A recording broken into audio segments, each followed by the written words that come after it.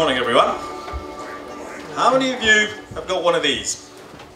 iPad. I don't necessarily mean an iPad, I mean a smart tablet. And what about a smartphone? Hands up. This is in the Telegraph today. Humans have a shorter attention span than goldfish thanks to smartphones. What's poignant about this, if you look at this online, there is a wonderful photograph of a guy sitting on a beautiful Bluewater boat, and he's got a smartphone in his hand, and there's a right whale going right past his boat and he hasn't seen it. Have a look at that, it's a fantastic photograph. The point of that is that don't miss the obvious. You've had some wonderful people here telling you about various things, and there is a terrible tendency, I think, in one's life to focus on something and miss the bigger picture. So who am I? I'm the new business manager at Berthon. And watch this, I am taking my hat off and I'm putting it down there.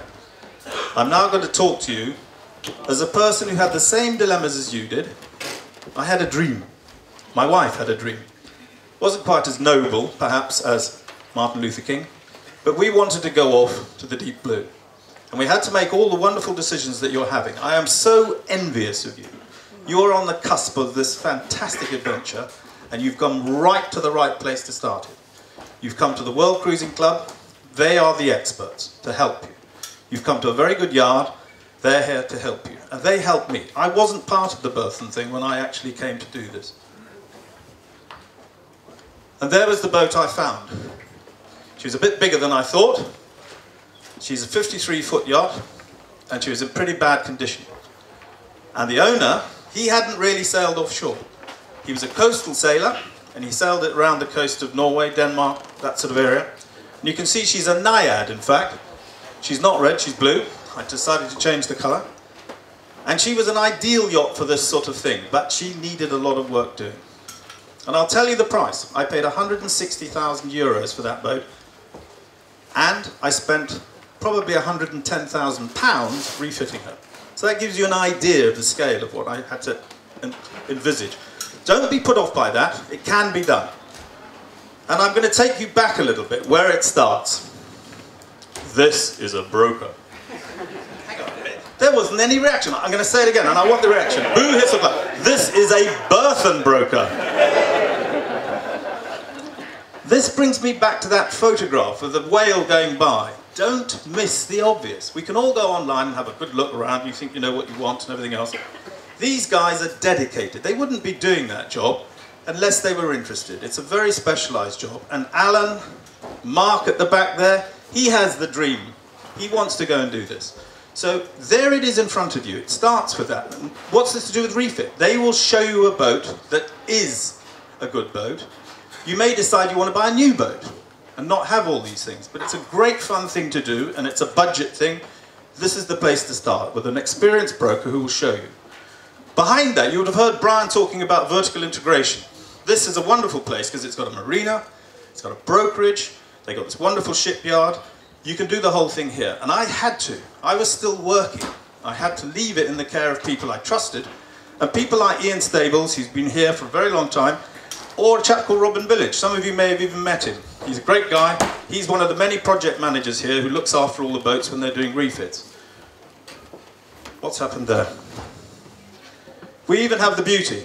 Before you get cross with me, this is Heather Morton, who can make your boat look beautiful. She's an expert in paint. She's got a situation where she worked for many years for Akzo Nobel and developed paints like All Grip and all the rest of it. So if the budget's there, you can make your boat look beautiful as well. So planning ahead.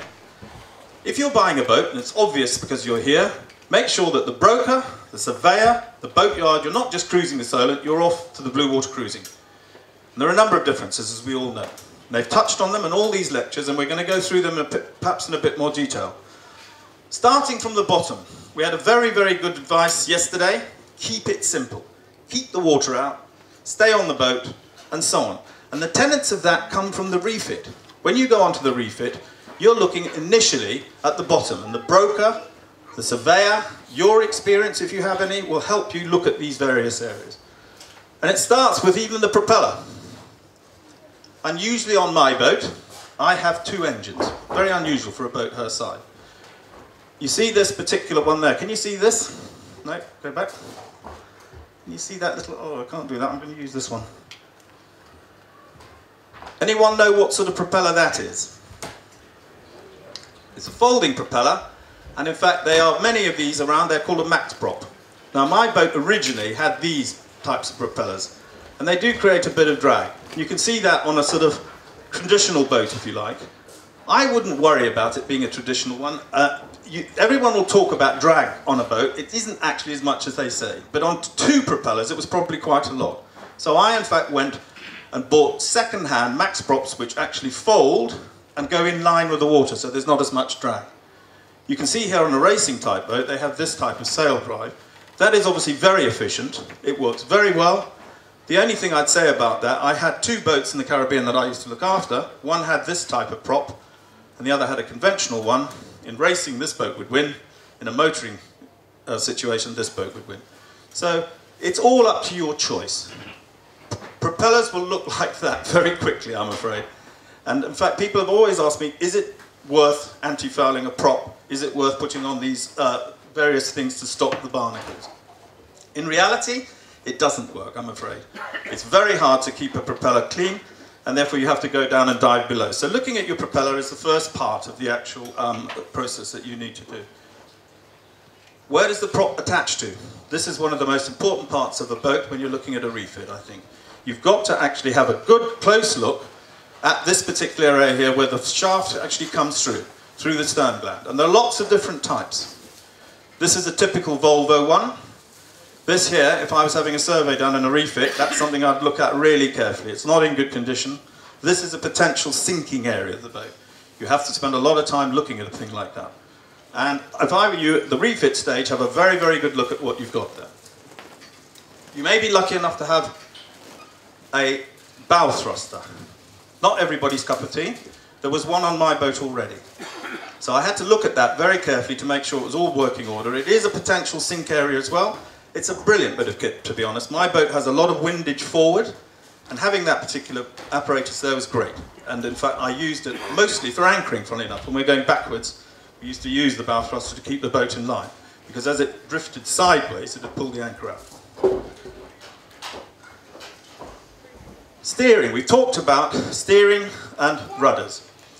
Alan was pointing out the difference between the various rudders. Here is a rudder that's actually attached in one place, modern type rudder. You need to have this looked at really carefully, and if there are any issues, you have to do this part of the refit. I, in fact, took my rudder off. It's a different rudder to this one.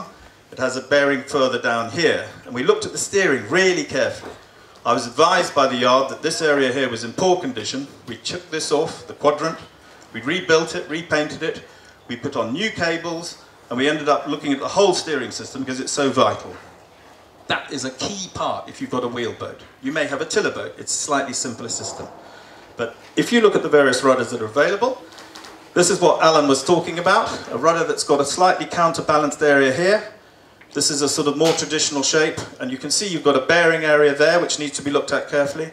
There's the bearing at the top that goes through the hull. Here is the normal spade rudder. That's a bearing there, and it's a potential sinking point. So if that falls off, it's a very difficult situation at sea. So if you do your work at the refit, that's the very strong area that I suggest you look at. Here's a rudder that's transom hung. Do you think that's safe to go off on a big ocean cruise? Do we? It is. It's definitely safe. And in many ways, it's quite interesting because a lot of the offshore racing yachts have these. There's a thing called a mocha, it goes round the world, round Cape Horn. They have rudders that hang on the back like that. And in many ways, you can see what's going wrong. If it's going to fall off, you've got this visual. Here, you won't see it. So in many ways, that's a slightly safer rudder, funnily enough. It's probably not as robust and as strong, but they're certainly good enough to go across the Atlantic. So don't be by that. It's actually a very good design, and you can cross Atlantics with it. And this one here, you can see it's got twin rudders. So if you lose one, you've got the other. And it does work well with one rudder, surprisingly. Anodes. Look at the anodes very carefully when you're at a refit. In the old days, when you went to the Caribbean, very difficult to get hold of certain anodes. All of that's changed. There are many good chandleries now in the Caribbean, and you can actually get virtually every anode. When I arrived in the Caribbean, one anode was like that, and one anode was like that. I have two. And it was clear that the engine was not bonding correctly on the port side.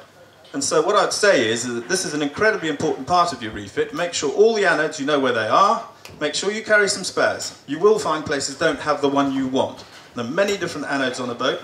There are anodes on engines. There are anodes underneath the boat. There are anodes on your bow thrusters.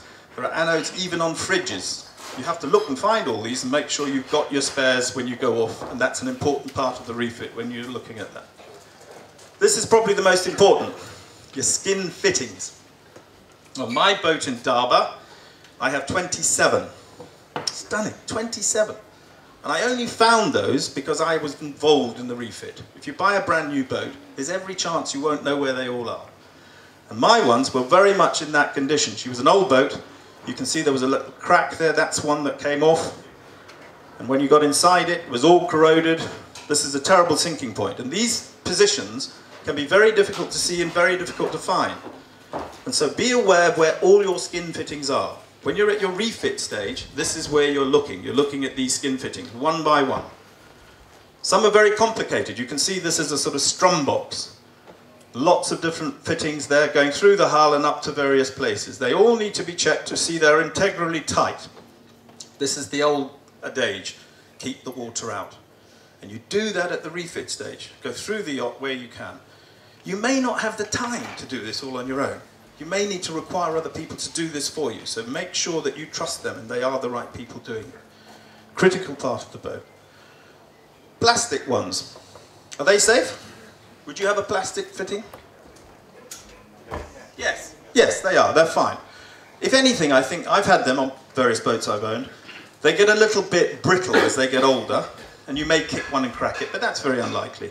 A lot of them look like this. They look like they need maintenance. And here's a brand new one, lovely fitted one, made of bronze. I love fittings like that. They're big and easy to move. You notice there's a little label. It's a very good idea to label all your fittings, not only with what it is, but also the size, the actual size of the pipe. On my boat, I've got metric, I've got imperial. It's lovely to know exactly what pipe you're fitting onto that, because if the pipe is degraded and you're replacing it, you go off to the thing thinking you're buying the right pipe, you come back to the boat, oh my word, it's a different size.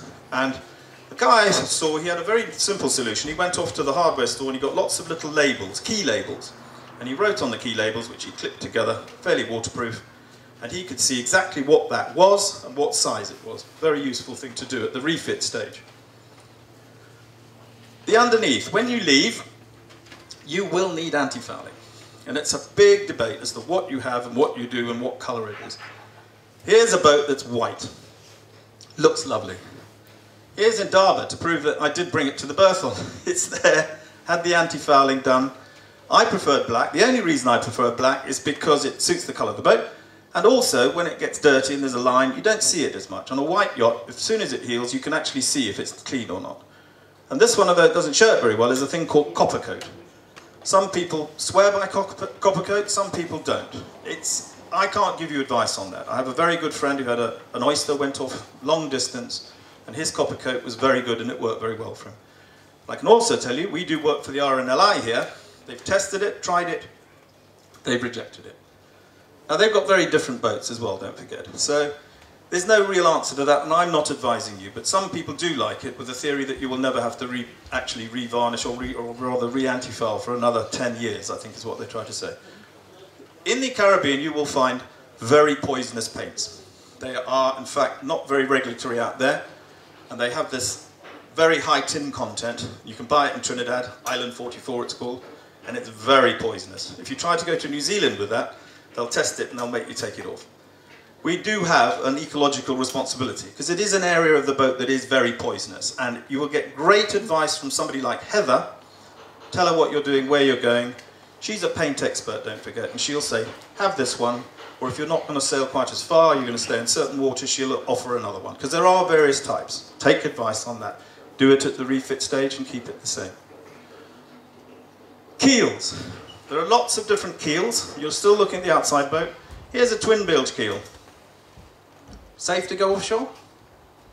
Yes, it is. It is. It's probably some people have preferences. This is a well-designed boat. There were many westerlies that were built like this in the early days. They're all capable of crossing oceans and all the rest of it. The fin keels are more like this, or you've got this style, or a traditional style. And it's held on with these bolts. There's been a lot of debate about this, as we know, by that very unfortunate accident that took so much press attention and media attention. As the person said to you before, it's a very, very rare occurrence. And the keel loss that did happen was a series of circumstances that led to it. Like an aircraft crash is not one thing, many things add to the whole thing. Losing a keel is a very, very rare thing. But at your refit stage, it's upon you to look at that area. Some are very easy. You've got this one here. This is the sort of matrix that you might have even read about in that incident, where you look at where the actual keel bolts are attached, what the whole thing, how the whole thing's held. And if in any doubt, it's easy to drop that off and have a quick look. Here's a keel that's in wonderful condition. You can see the bolts are really good, and it's probably come off a thing a bit like this. And I would say to you that this is a really important place to look if you're buying a boat that's second-hand and you're doing your sort of major part of it. On my boat, it was terribly difficult to do. I had to take a whole fuel tank out because the keel bolts are underneath it. And I didn't do it, to be honest. I didn't do it till I came back to this country. And when I tightened them up, they were really quite slack. So it is an area I suggest that you do. After 50,000 miles is not the time to look at it. Do it at the beginning if you can. And on a lot of boats, as I say, it's very easy to find that area. So starting from the bottom, stern gear we had, stern glands, bow thruster, rudder steering bearings, anodes, seacocks. That's just the outside. Don't be put off. It's great fun doing this. If you are enthusiastic, if you can't do it yourself, and I'm a bodger, I can't do a lot of tasks on a boat. I was in a position where I was lucky enough to get someone else to do it. Equipment inside the boat. Here's the thing, the engine. There was a lovely man that used to race with us years ago called Jean-Louis Fabry. He used to drive into Cowes under sail, and he'd go right into the marina under mainsail, reverse the main, and back into the berth. He was disdainful of engines. Is it not necessary? He was a great sailor. In reality, when you're cruising, you need an engine. A, to move, but B, probably to charge on the smaller boats. And it is a vitally important part of the boat. This is my engine room. You can just see the other engine there. Looks beautiful and clean, doesn't it? Polishy. That's 15, 20 years old, that engine. Behind it was my bête noire, the generator. And I was advised to have a compression test on these engines, and I did. And the back cylinder on both engines was actually quite low. And they said to me, you really should take these engines out, put in a new piston on the back. I haven't. To this day, I haven't. It smokes a bit when it starts, it soon tightens up, and off it goes. Now, in reality, if I'd had the time and the budget, I probably would have changed the engines, but it would have been really expensive. 2 engines, don't forget. But I decided not to. Behind that was a lovely generator called a Westerbeek, and it's a common generator, and it was fitted to a lot of Scandinavian boats at that time. And they said to me, change it. And I went, nah, can't afford it, no time, and I left it. And it worked, it was fine, it was running perfectly well. So off we went, and I've done that again. Here are some alternatives. I did take a spare, a Honda, in fact a 2 kilowatt one. Here's a lovely generator. Many boats have these. It's called a, yes, exactly right. One of the greatest generators ever designed, wonderfully compact, very quiet, wonderful sound cover. My one's really noisy, because it's got no cover. This one you can hardly hear. And it's brilliant engineering. And there's bigger boats will go to things like Northern Lights, so this I think is actually a Northern Lights or an Onan. And this was the one I was offered. Put it in your boat, don't have the pain. Venezuela, 2 years later. There's the engine room. I was miles from anywhere. This tiny little exhaust here developed a pinprick, and it squirted salt water all over the back of the generator. And I didn't know it was happening. I couldn't see it. And eventually the whole thing failed. So I was stuck miles from anywhere without support. And so I managed to find a little Venezuelan guy, hardly spoke any English, and he helped us remove it. And it was a big task. You can see we had to lift it out the engine room, over these engines, and into the cabin floor where we were going to work on it. Now what does a skipper do in that situation? Well, what he does is he repairs to the bar, and he has a beer, casts iniquities of the world against him, and he puts the crew to sort it out. Anne-Louise is an absolute stalwart. I call her my Swiss Army wife. There we are working on the generator in the actual main saloon. And we took the generator off. Venezuela is an oil country. And they rewound it for me there. Because I spoke to Ron Westerbeek himself and said, shall I get another one? £12,000. shipping it, bringing it there. It was a nightmare. And I said, shall I rewind it in Venezuela? He said, don't do it. I thought, they're an oil producing company, and and they actually rewound it for me. The whole thing, in and out, cost me $1,200 US. That was a marvellous experience. I should have changed the generator, is the answer. The stress and strain of it all was just too much. So at your refit stage, if you can, follow the advice of the people that are telling you, because I thought I knew better, and we had this tremendous issue. Fuel in Venezuela was terrible. We had to polish it all the time. And you'll find this improved enormously in the Caribbean and further places that you go to. But you do have this situation where you must filter your fuel. And make sure that any boat you have has pre-filters and post-filters. So you have one on the engine. I eventually put on these Raycor type. I like them because you could see here in this area, it's clear. Wonderful filters here. You can have the different types. And in the end, in my engine room, I have what's called a fuel polishing system, where it goes through 2 pre-filters and into the main filter, and then to the engine filter. Wonderful to have. Your engine will never die, because once an engine actually stops through dirt and so on, you will find that you're having huge problems. Pre-filter is wonderful. Power, major part of the boat. We've already discussed batteries and everything. When you're doing your refit, you've got to see all the obvious ones, like strapping it down and everything, good positioning. I have 2 of these, in fact. I've got a backup one, for reasons I'll explain in a minute. And I also have an inverter, which is a great bit of kit, but unfortunately what it does do is it hammers the batteries. This one here has a rate of 3.5 kilowatts, so I can actually run a kettle off that. Virtually everything on my boat I can run off that, bar the water maker. And the great thing you must have, I always think, is one of these, is a battery monitor. Fit a battery monitor if there isn't one on the yacht. This Link 10 is the one I've got. There are many types, created by Xantrex. You can see when a light goes on. So if there's nothing running on the circuit, it's 0. If somebody turns a light on the back of the boat, it immediately shows on this dial. So you know how much power you're using at any one time. Great to know. Wonderful bit to put in at the refit stage. Fire extinguishers. If you have a fire on board, it's a major issue if you're offshore. Make sure they're good. Replacing them is quite expensive. There are 10 on my yacht. Strange to think that, but it's quite a big yacht. It's 53 foot. So we've got them forward for the people forward. We've got them in various areas in the yacht. There's 2 in the main engine room, automatic ones like this. And make sure that they are, in fact, really in the right positions and everything else. Have those properly looked at your survey stage. This might all add to the value of the boat that you're paying, the actual price you're paying for the boat, all the various things you have to do. I only mentioned diesel heaters because so many European yachts have them fitted. I had one on my boat. I didn't use it for 10 years. I was 10 years in the Caribbean with this yacht, and I hardly used it. And of course, when I got back to England, it wouldn't work, and I had to rebuild it completely. So if you are in the Caribbean, do run your diesel heater now and again, because in fact, it'll just die on you. It's like all things on a boat. If it's not used, they deteriorate. Water systems. Have that looked at really carefully. Most yachts these days have a pressure pump. These can be the bête noire. Why? Because when you're sailing along, if a pipe cracks or it falls off, these things fire up. Next thing you know, all your water's in the bilge. It happened to me. I carry nearly 1,800 litres of water. 1,800 litres of water went in the bilge. I had heart failure. I suddenly saw this water and I looked down. What's the first thing you do if you see water down there? Correct? What do we do? Touch it. And what is it? Exactly. It took me 20 minutes of panic to realise it was in fact fresh water. So, one to remember. So that's why that is so important. We've got one of these on the boat, but it wasn't any good. So I replaced it, because you may need to have a manual system. And we had a system on the boat actually where you were not allowed to have that electric pump on unless you were having a shower or something like that. We used to turn it off.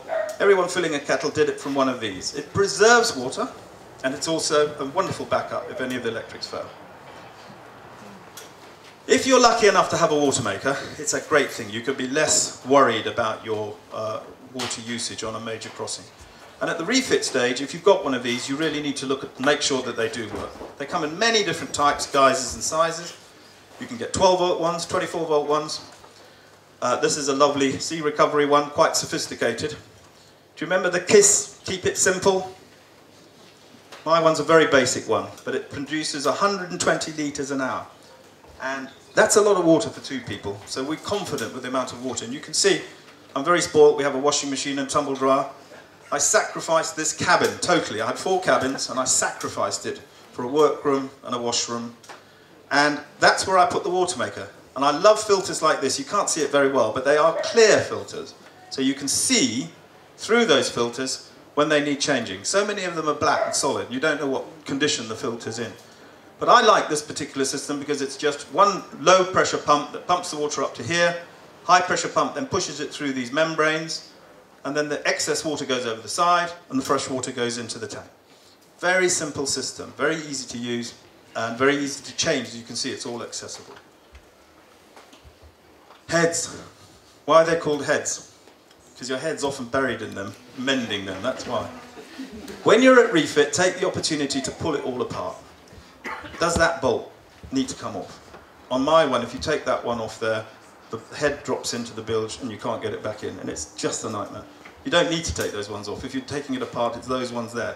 Have you got the spanner that fits behind to do it? I didn't. I had to buy one. So it's all those simple issues. In fact, our heads are all electric. They've got macerators, great bits of kit if they're used properly. This is a very straightforward Jabsco. They work wonderfully well. I only put this in at refit because we're now moving into a situation in European legislation where many boats are expected to have holding tanks. Quite a lot of boats are not built with them. And it is an opportunity at refit to put one in. My boat has 2 holding tanks, Scandinavian built, that's why. And they're very small. They don't have to be big, but if you go into a marina eventually somewhere, even in places like, I think in Marmaris and Turkey and all these places, they're really adamant and strong about this. And lots of boats don't fit them. They don't have to be big, you just have to qualify. So if you're at a refit stage, it's certainly one to consider. Not vital, but I would say with all the legislation changing, you might think about that. Fridges. Terribly important to look at your fridges, obviously. I like this fridge. The reason I like this fridge is it's top loading. Why don't I like that fridge? It's a beautiful fridge. The reason is, as soon as you open it, you'll see in your wrong way around, everything comes out and it falls on top of you. So it's a marvellous fridge when you're standing upright, plus all the cold air drops out.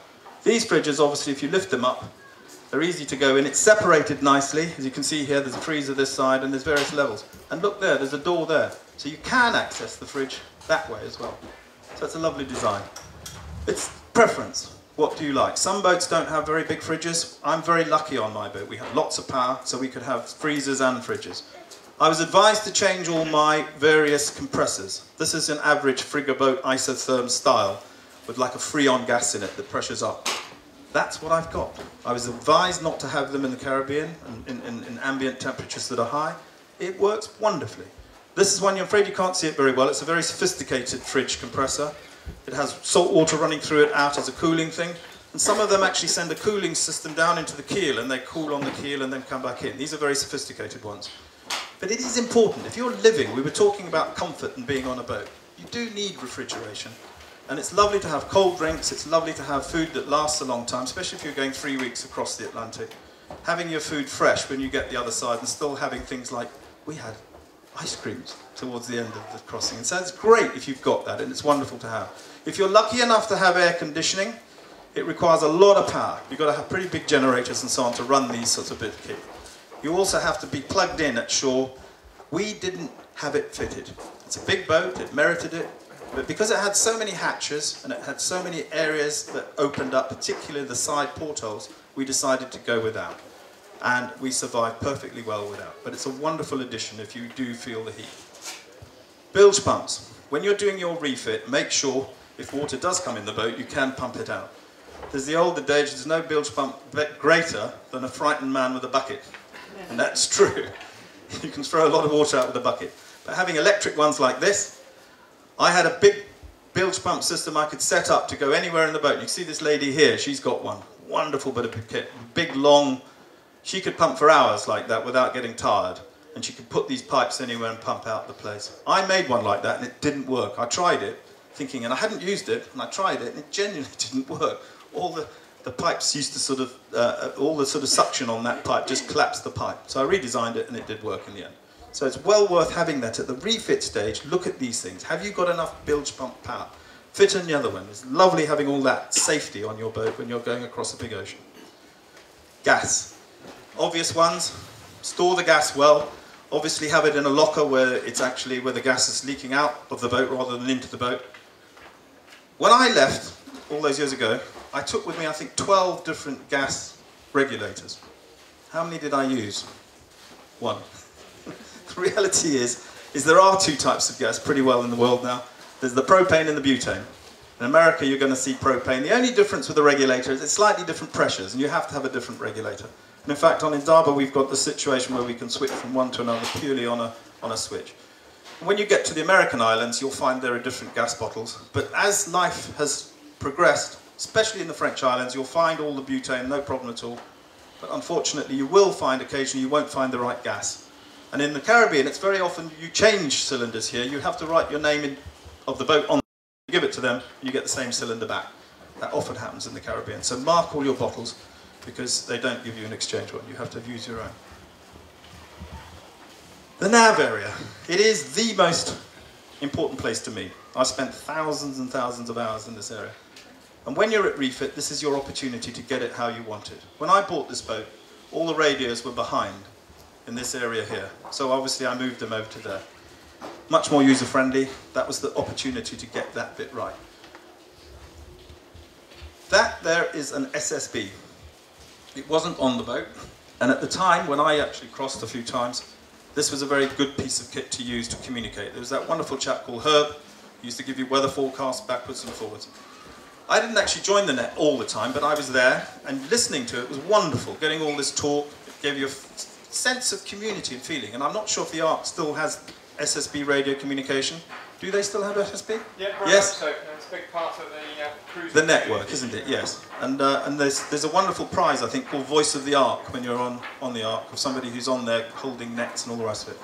And I used that throughout the Caribbean. When I was down in Venezuela, I was talking to mates up in Grenada and things like that.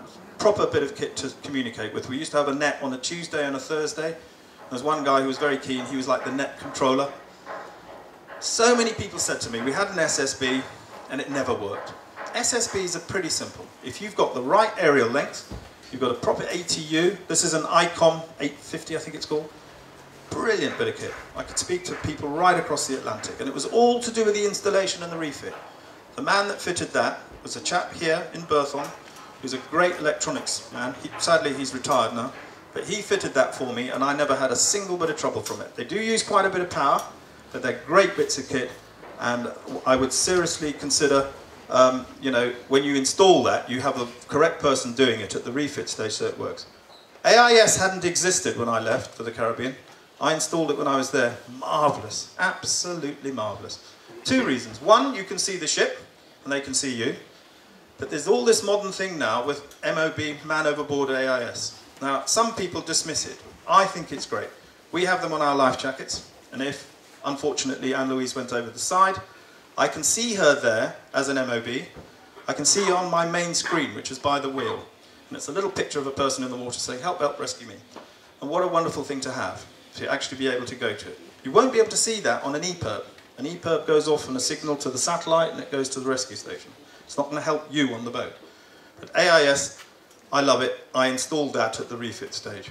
You can see there my electrical box. Really old-fashioned, old poppers, old fuses. There's my Link 10 right there. I had a little holder there. When you're at sea, it gets rough. So I've got this belt that holds me in the seat. And I slightly redesigned this seat here to make it comfortable because you do spend an enormous amount of time there. And it's a very important area to look at for yourself personally. Are you comfortable with it there? Underneath there, you can't quite see it. That's my grab bag. It's actually a Pelican case, a big one. And in there, I've got everything. Radios, batteries, torches, little medical kit. And I can throw that in the water and it floats, and it's solid. And I can get it, because when an emergency comes, I just grab that, rush out. It's not the best place to keep it, to be honest. If it was really rough and I was thinking about getting off, I might think about having that up on the deck. But these are the sort of areas that you need to look at for yourself personally. Do it at refit stage. When you're buying the boat, look at all these books I had. I was going to go off around the world, and I didn't. But I had to buy a lot of pilots and everything else, and I found this area here to be good. I put this plank in, and that made a lovely library. So I could access all my navigational stuff right there. And that up there was one of the greatest designs I think that Carl Bayer ever did. It's a chart locker. So I didn't keep charts in there. I kept them up there. And you've heard all this talk as well earlier on, keeping it simple. Why rely on all this electronics? I love my Simrad chop plough, it's wonderful. I have every chart that I needed though pretty well. And that's where I kept them. On a small boat, it's quite difficult, this stowage thing. We were talking about overloading and all the rest of it, and how much kit you've got on a boat.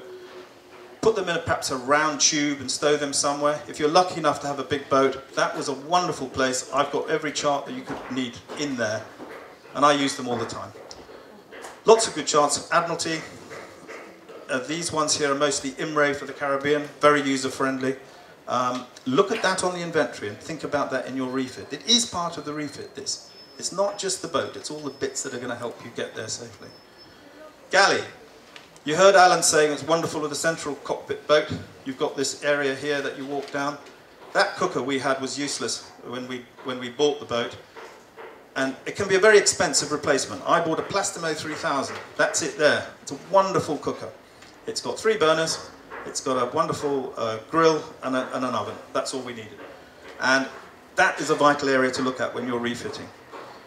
Pretty hot there. Ambient temperatures of 30 degrees to 40 degrees. And you can't really see it that well, but there's 2 little vents there that I dug into the cupboards. This is where the compressor is for the freezer here. And there's my top loading fridges on this side. And to get rid of the heat, I put in 2 little vents. So it vents out here, which made me put another hatch here, which goes into the cockpit. And I put a little fan under there. So when I'm cooking, or when anyone's cooking or whatever, I used to do a lot of the cooking myself. There's a vent going here for at sea. If we're at anchor, we've got these windows that open up, and I've got a hatch there, so all the ambient heat is driving away. Because it's a thing to think about when you spend a lot of time cooking when you're at sea. You're making bread, you've got all these wonderful things that you're doing. And if you're in an area like that, you need to have thought about how this is all going to happen at the refit stage. There's a microwave, great bit of kit to have on a boat. We can run that straight off the inverter. We don't have to start a generator or whatever. So that's why inverters are a good thing to think about. The back bed looks great, doesn't it? But we were talking about this. That's great in the harbour. As soon as you go to sea, you fall out there, you fall up there. 2 people in that would be a nightmare at sea. So what we do, we've converted this. It's actually a split mattress, and there's a lee cloth that goes between the 2. And it's actually very comfortable. I tend not to sleep there, to be honest. When I'm at watch, there's only 2 of us. I'm near the nav area. There's a lovely berth there that I can sleep in. But Anne-Louise, she loves to go to bed and have a good night's sleep. And there's 2 things you can't quite see. There's a couple of fans. Fans are vital on a boat if you're not having air conditioning. Move the air. I've got all these wonderful portholes in the boat which help enormously. Hatches. And I even have one of those chutes. You can buy these vent chutes that go through. Drives the air through the boat. We found we didn't, for the most part, need any air conditioning. So that's that. Engine generator, batteries, fuel, diesel heaters. Make sure they keep being used. Fire extinguishers, the list. On deck, I'm going to rush through this because this is something we'll cover perhaps in another one. Obviously look at all your various bits and pieces, make sure they're all in good condition. Hatches, my hatches leaked madly, I had to replace all the rubbers all around them. Make sure those are done at the refit stage rather than finding that out on your first trip. Winches, that's a marvellous cowl that. When you're going upwind and tropical conditions, the only way to keep a boat cool if you've got no air conditioning is to have good ones of these. The ones I had originally, as soon as a wave came into them, it filled the cabin up with water. Hopeless. This is a great one. Big box. So look at your air venting if you're going to have to go upwind in the Caribbean. We already touched on this windlass. This is the most important part of the boat because you are using it so much. And I was lucky enough to have a hydraulic one which is very powerful. But, yet again, I made a mistake. Chain. First of all, many boats I saw in the Caribbean had an anchor that was well below what it should have been. There's plenty of information in books for the right size of anchor. I've got an anchor that's 85 pounds. I could probably get away with 75. The bigger you've got, the better. There are moorings in the Caribbean. There are moorings, for instance, in places like the BVI, which are regulated and you have to use. But there are many places further down in the Grenadines where they'll offer you a mooring. If you go on it and there's a wind, there's every chance it'll break and you'd fall off it. Rely on your own gear. Good gear. I left here, and the mistake I made was I looked at the chain and I thought, that's good enough. It was a 10mm chain. And it really wasn't heavy enough for the yacht. The yacht was nearly 30 tons. So I should have upgraded to a heavier chain. Not only that, it was in very bad condition. So very quickly, I changed it. What I had was 50 meters of chain on that. Is that enough? No. 50 metres really wasn't enough. So I went to Guadeloupe and I found some really nice cheap chain. It was very cheap and I bought 110 metres of it off this fantastic Frenchman. I changed it within a year. It was rusty, horrible, wasn't rated. And I finally did the real thing and I upgraded the whole thing to a 12 mil, and it's what they call BBB, the rated chain. The breaking strain of a proper rated chain is in fact a lot more than the French one I bought that was cheap, and that gave me great confidence. And so look at your chain at the refit stage when you're starting to do this. I now have 160 metres of chain, and it's just enough. People will tell you, go 3 times the depth or whatever. I don't believe in that. 5 times the depth minimum, and if you've got a lot of chain, why have it on the boat? Have it out there. Because if the wind gets up in the night, the last thing you want to do is end up on the reef. And the trouble with that is that you're putting a lot of weight. We were talking about weight, trying to keep the weight out the ends. Well, I'm afraid I just overrode that. I thought I want a lot of chain, because particularly if you go off to the Pacific regions, you're going to be anchoring in really deep water sometimes. And putting rope on the end isn't always satisfactory with all this coral head worry and everything. So if you can get 200 metres of chain on your boat, put it on. It's great to have.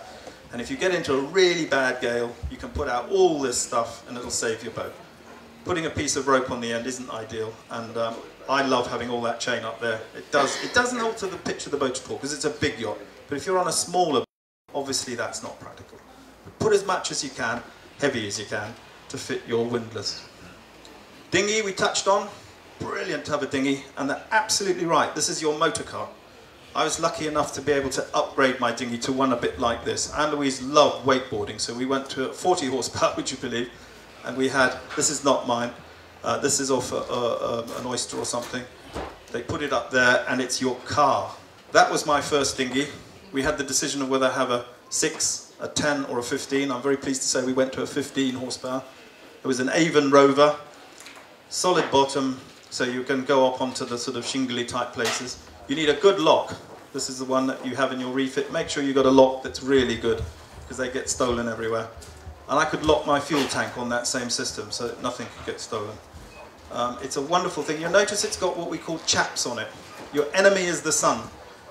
If you're going to be any length of time in tropical sun, you get degradation on the rubber, and you will see a lot of dinghies out in the Caribbean with chaps.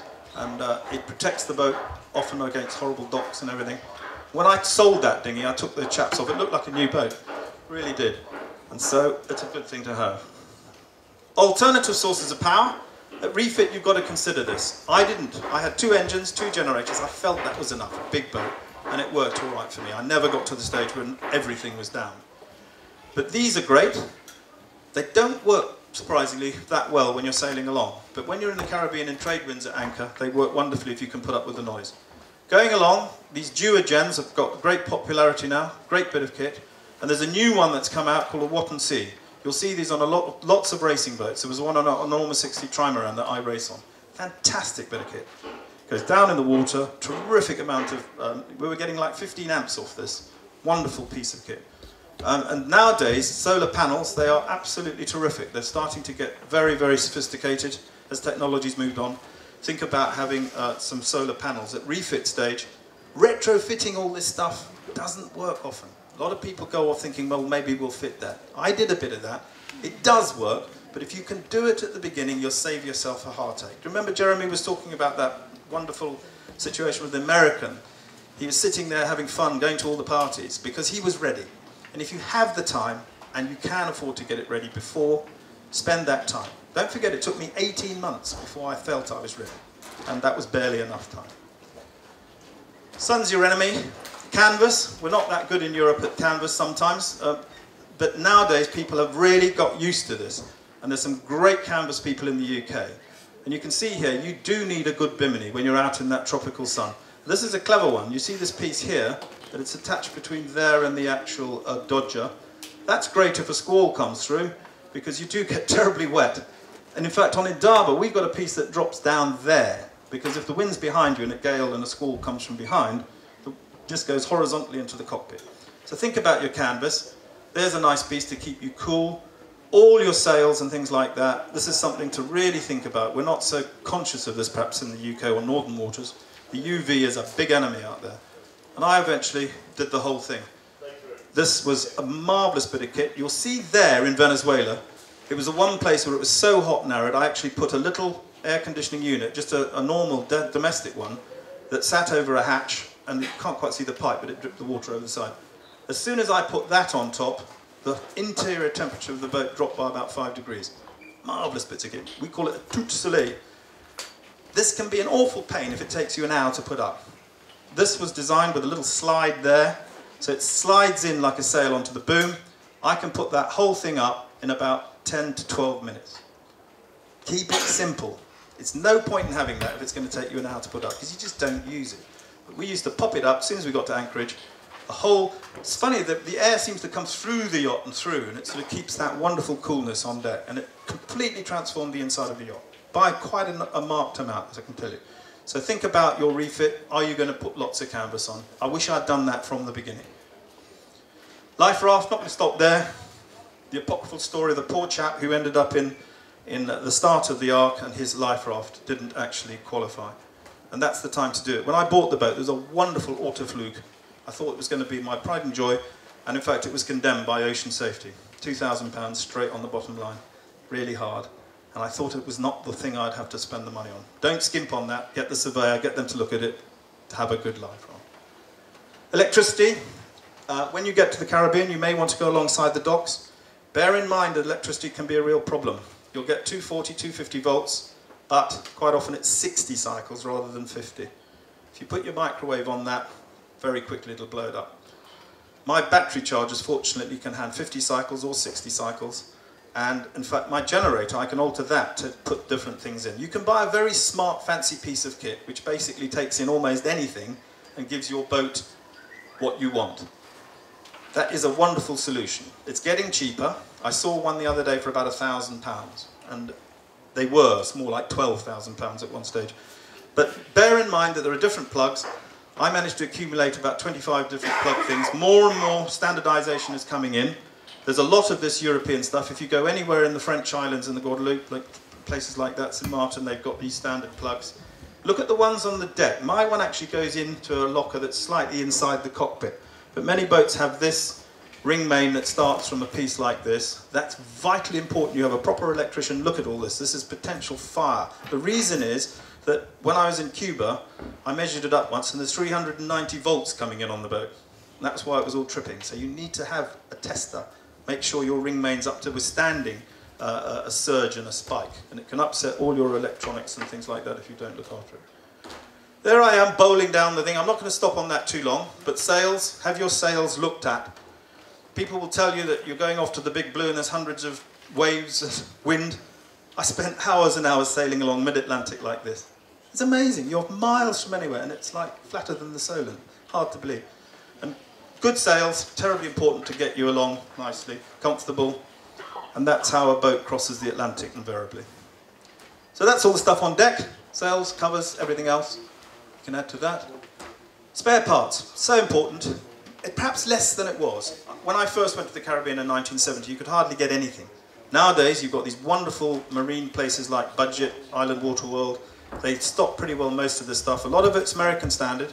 Bear in mind if your boat's 24 volt or if it's in fact 12 volt. When I left, I had G4 lighting in all the various places. I've got about, I think, 30 lights in the boat. I took hundreds and hundreds of spare G4s. It's not a very green bulb. You can't buy them easily even today. How many do you think I changed in 15 years? Well, they came in boxes of 10, and I'm still on the first box. They're amazing. They don't break for some reason. And in fact, nowadays you can get these wonderful ones that fit the same fitting, which they're quite expensive, but they're LED. They hardly use any power. Go LED where you can. And as Jeremy said, I went retro on my wonderful, I've got 2 navigation lights, and I put in one of the new LED things. It blew up almost immediately, which was very upsetting because they're about 60 quid each. And so I've got one in the top, but to put them down low, where the water gets to them and they're not sealed, they're not very water friendly. You have to have the right fittings for them to work.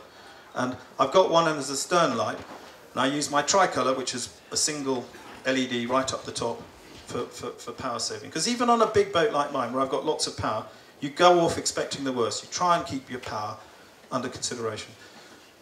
Who knows what you'll need? Have you got enough? Have you got too much? You'll always end up with too much on a boat, as has been said already. And Anne-Louise was wonderful on this. She did spreadsheets. I used to go into the swindlery. That's what I call it, not the chandlery. And there's all these wonderful shiny things. And, oh, we need one of those, we need one of those. And she would have the list. No, you've got 2 of those already. No, we haven't. Yes, we have. So I ended up buying all sorts of stuff we didn't need originally. Because we had it on stores already. So keep a check on it. Just a spreadsheet. And as you use one, put one back. Things like water pumps. We've got 2 types of pumps, one for the macerator and one for the water. We always have one of each new on board. And we have changed quite a few of those because they do wear out. Particularly if a pipe falls off and it runs for 2 days, you're going to need to change it. I'm back with my hat on. We back up our customers when they travel overseas. Remember, you're never that far away from a DHL office. That's not an ideal situation, really. You want to be ready to go. You don't want to be us sending you stuff out there. So do your refit well. Keep a sensible amount of spare parts, and you need to keep a log. And this is what my wonderful wife was so good at. She kept a marvellous inventory and budget. I was dying to dive in on the budget one because we even set a clothing budget. And Anne-Louise spent a whole year on 1 pair of shorts and some barts. So we had to up her budget, I'm afraid. Bag up your bits, put a label on it, keep it there. That's where you're going. Refit with Berthon or somebody decent, and that's where you'll end up and have a wonderful time. Have great fun. That's all I'm going to bore you with now.